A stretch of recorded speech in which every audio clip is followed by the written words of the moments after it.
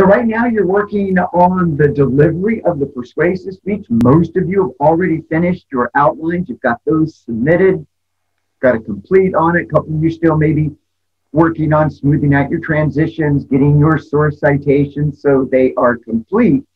But for most of you, right now, you're working on the delivery of your persuasive speech, and that speech is due at the end of the week on Friday. And I really encourage you to use the entire week to practice your speech. And again, you want to be practicing your speech out loud 3 times a day, every day, and you just want to try to become less and less dependent on the outline. So the more that you're looking up and delivering your speech instead of looking down and reading the speech, the better you're doing as far as retaining that information. So you're working on the delivery of the persuasive speech, and I've covered a lot of those delivery techniques in detail in past lectures. But the big thing you want to remember in your presentation, you want to make sure that your eyes are on the camera at least 50% of the time.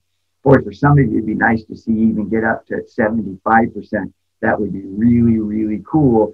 And you want to make sure that you have a nice conversational delivery style, so you sound like you're having a conversation with the audience. And even if your eye contact is good, right, you can still have it set up so you're reading your speech. And I don't mind as long as I can't tell. But if your eyes are on the camera, but you're delivering, and now for my next point, I will focus on, and some of you, I can even see your eyes going back and forth as you're reading, right? That's not going to cut it. So you've got to have a nice conversational delivery so it sounds like you're just conversing with the audience instead of reading to the audience. You all know that this class is the introduction to public speaking, not the introduction to public reading. And most of you did a really good job with your deliveries of the informative speech. It was evident that a lot of you put some practice time in. And it's real easy to tell when I'm watching a speech who practiced and who didn't. So make sure you're putting in the practice time. Good rule to follow is always practice the speech out loud 10 times before you actually give the presentation. And also, too, some of you, I know you just kind of get your speech down and then you just keep recording and re-recording and re-recording until you get it right. I think you're better off just practicing your speech every day, 3 times a day, about 20 minutes a day, going over your speech, working on different aspects of the delivery.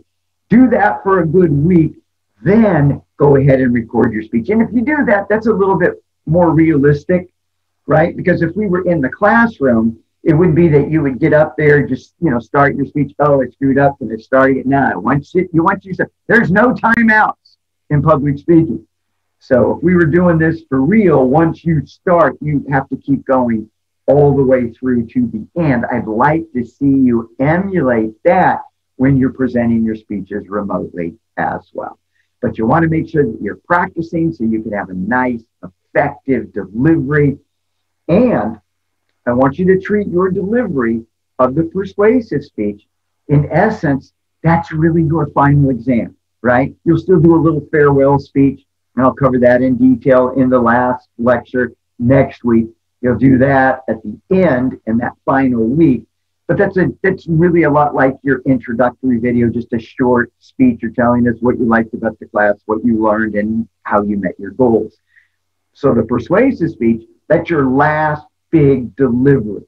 And so I want you to demonstrate in that speech that if you want an A in the class, you should demonstrate that with an A delivery. That means eyes on the camera, nice conversation. And for some of you, you just need to pick up the energy level a little bit more. And a good way to do that is just get your hands more involved. Usually, the more that you're gesturing, the more energetic you're going to be when you're speaking. And then you just want to make sure that your gestures are below your shoulders so you're not getting your hands up in your face. Okay? So you're working hard on those persuasive speeches. I can't wait to see the deliveries. And boy, good job on the topic selection. We have a wide range of really good persuasive appeals. I'm really looking forward to this last round of what I call academic speeches. Academic speeches are any presentations where you're utilizing research into the actual speech. And then the third thing I want to mention is for the most part, all of you are doing a pretty good job on the research, but some of you are struggling with finding sources, and that depends on the topic, right? It's just sometimes you're going to have topics where it's easier to find information, and that's why I suggest that when initially selecting a topic, you always want to consider the availability of information and research, because what you don't want to do, and some of you kind of found yourself in this position, you got your topic set, you got it approved. Now, when you're trying to find the research, it's hard to come by. So you want to make sure, and I hope you learn that in this class, that one of the keys to being an effective speaker is to know how to do college level research and how to incorporate that research into the flow of a speech by being able to actually cite your sources as you're moving through and navigating through your overall speech. A lot of you, though, you rely on websites to do your research, and you don't want to do that in college. And I get it. Look, we're so used to, okay, Google it, right? Trying to find what time the movie starts, trying to find the location of the restaurant, want to get directions here. Cool. You can go to Google for that information, but you don't want to rely on the internet, or you don't want to rely on websites for doing college level research. And you should only look at websites as a last resort. And the reason why is it's much harder to get information published either through a book, a magazine, a periodical, a journal, even if it's a documentary, right? It's harder to get your information out there, and it's got to go through more hoops. It's going to be scrutinized more if the information is published. Anybody can put anything on a website. So that's why with a lot of it, I've really been encouraging you want to use published sources first. That should always be your go-to for doing college level research. Only utilize websites as a last resort. But I also understand for a lot of you, you're just not familiar with using college database search engines. And so it makes it kind of a daunting task to do college level research. So to make that easier, and I mentioned this before, if you've never worked with a reference librarian at the school that you're attending, then you want to make sure you do that before you leave Solano. You want to learn and make sure that you've mastered doing college level research utilizing academic search engines and databases before you transfer to a university. So what I recommend is get familiar with the virtual library that you have access to as a result of you being a student at Solano Community College, and you have access to all kinds of databases for free. In fact, let's go to the Solano website. Let me show you how to utilize the virtual library and how to set up an appointment with a reference librarian. Let's go to the website now. All right, so now you can see we are on the Solano Community College webpage. We're going to go up here, we're going to click on academics, and then we're going to drop down here to resources all the way at the bottom, and we're going to click on library. That's going to take us to the library webpage. And then once we get to the library webpage, we're going to scroll over here on the left-hand links. We're going to find the virtual library. You're going to click on that. And then right here, if you just go to research support, click on that once we're in the virtual library, and then right here in the middle, ask your librarian. If you're having trouble doing research, you can ask the librarian. In fact, for the persuasive assignment, you could have gone right here and just put your name, your email address in, start the chat, and just say, I'm in POF's public speaking class. I'm doing a speech on, tell them your topic, and I want to find the best possible sources that are published for this particular topic. They'll give you directions and show you how to use the different databases. And if it's too hard doing it during chat, you can actually set up a Zoom meeting, a one-on-one Zoom meeting with a reference librarian. And in about 15 minutes, they can show you not only how to find the information for the particular topic of your speech or paper in the future, but they'll also show you all the available database systems. I mean, there's over 30 different database systems that you can use. For example, ProQuest, great database search engine that gives you access to just about every newspaper, not only in the United States, but in the world. So you have access to all that information. And so it's much easier to rely on published sources when you're doing college level research instead of getting information from the websites. But typically students go to the websites first because that's where you're used to, right? You're trying to find a place to eat, what time the movie's at. You go to Google, you put in a search, but that doesn't work for college level research because when you do a search on Google, it doesn't guarantee that all the hits that you'll get will be information that you can use because there's no guarantee the information is published. That's why you want to do all of your research through a college library database system because you're guaranteed that the information is published. You'll always be able to know the title of the publication, the author, and the date if you only use published information. The key is early in your college career, you want to learn how to navigate all of the database systems so it becomes second nature. So if you've never worked with a librarian or a reference librarian, and the difference is a reference librarian, their job is to help you do research. That's why they work at the college. They're there to help students get their research. And you can just set up a Zoom research session right here with the reference librarian. They can show you how to utilize all of the database systems, how to navigate the virtual library. And the cool thing is, when you transfer to another school, let's say you go from here to Sac State or San Francisco State, or you go to UC Davis, you go to Berkeley, maybe you go down to San Diego State. All of the universities, for the most part, use the same database system. So you learn how to use EBSCOhost, ProQuest, Google Scholar in the virtual library at Solano. You'll be able to find those same database systems wherever you end up transferring and completing your college education. So you'll want to learn how to use the virtual library for doing college level research. If you spend 15 minutes with the reference librarian just learning how to navigate the database systems, that will save you literally thousands and thousands and thousands of hours of time, because what you'll find as you work your way up the academic ladder, you're going to take less tests, but you're going to write more papers, you're going to give more oral presentations. And both of those, once you transfer to the university, and then if you continue on, get a master's degree, go on to a PhD, just the papers get longer and longer and longer. You're going to have to use more and more research.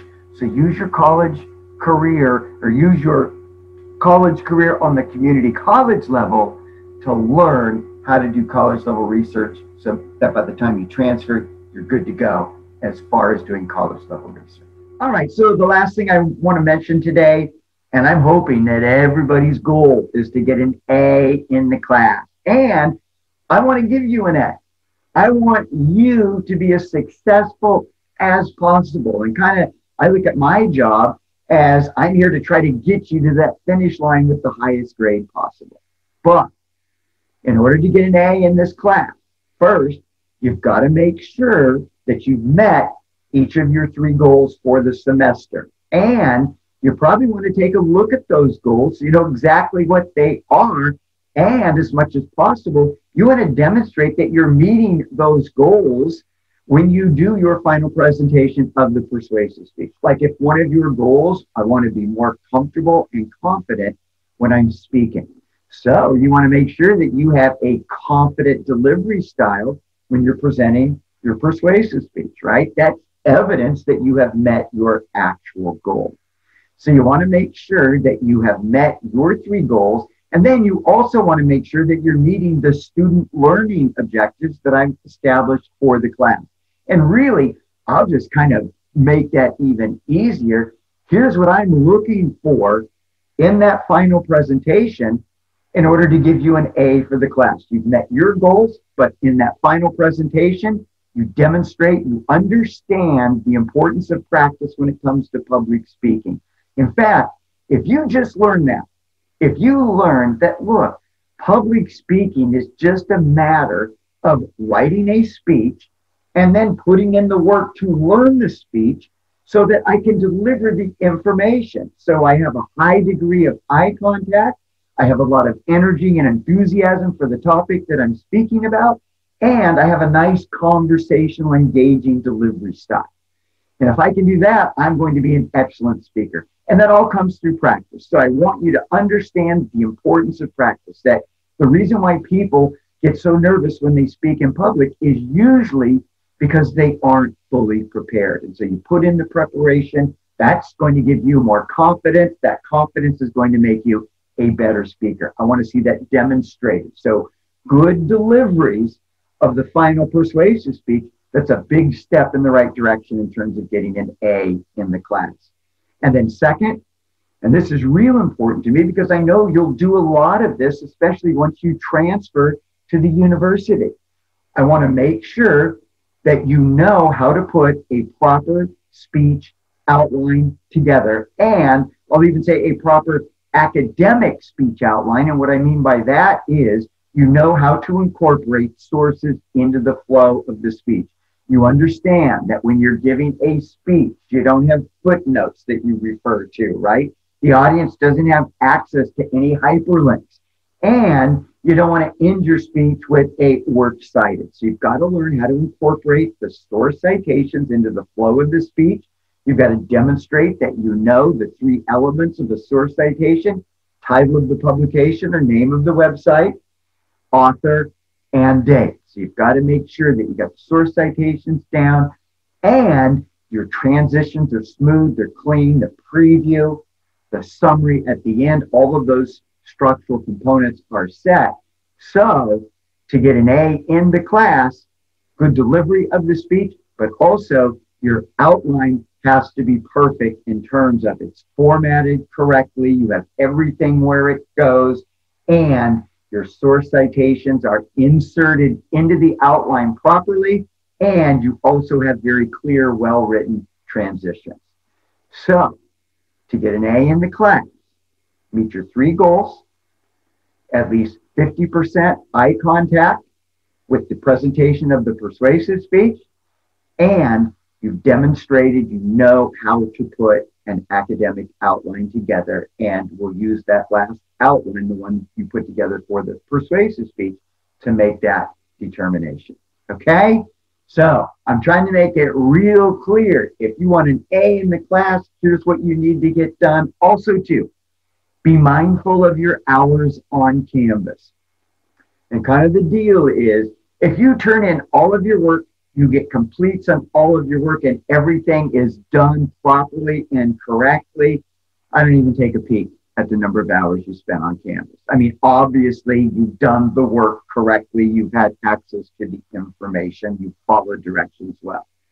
But if you're kind of struggling with the presentation or still unsure of how to put together a quality outline, and then I take a peek at your hours and I see 10 hours, 12 hours, even 20 hours. Well, that tells me you haven't utilized all of the available instruction. And it's pretty easy to tell anyway. When I'm grading your outlines, I can tell who's gone through all the information, who's watched the instructional videos, who's looking at the sample outlines, and who's not. So you want to make sure that you're really putting the time necessary into the class this summer so that you've had access to all of the instructional material. So you want to make sure if your work's been a little sketchy, the higher up your hours on Canvas, at least that tells me that the effort has been there. It's just been a problem with execution. But if you're not doing your work right and your hours on Canvas are low, you're not going to be happy with your final grade. All right? Give them your best effort on this last persuasive delivery. And I tell you what, you do a really good job on that final presentation. Even if you jacked up some of your presentations before then, it's all about how you finish, baby. So let's see good deliveries with that persuasive speech and do that. you're going to be successful in the class. All right. Work hard. I want to see great deliveries, right? And boy, not some of you, all of you have so much talent and ability. I want to see that all come out in the last speech. I want to see the best public speaker you can possibly be in that final presentation.